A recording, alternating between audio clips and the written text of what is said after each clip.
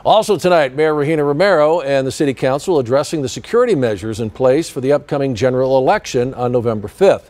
According to the county election director, the Secretary of State was here yesterday and tested the equipment to make sure it was accurate for Election Day. The elections director also touched on the transportation of ballots, saying it is moved in a secure steel cage that is locked.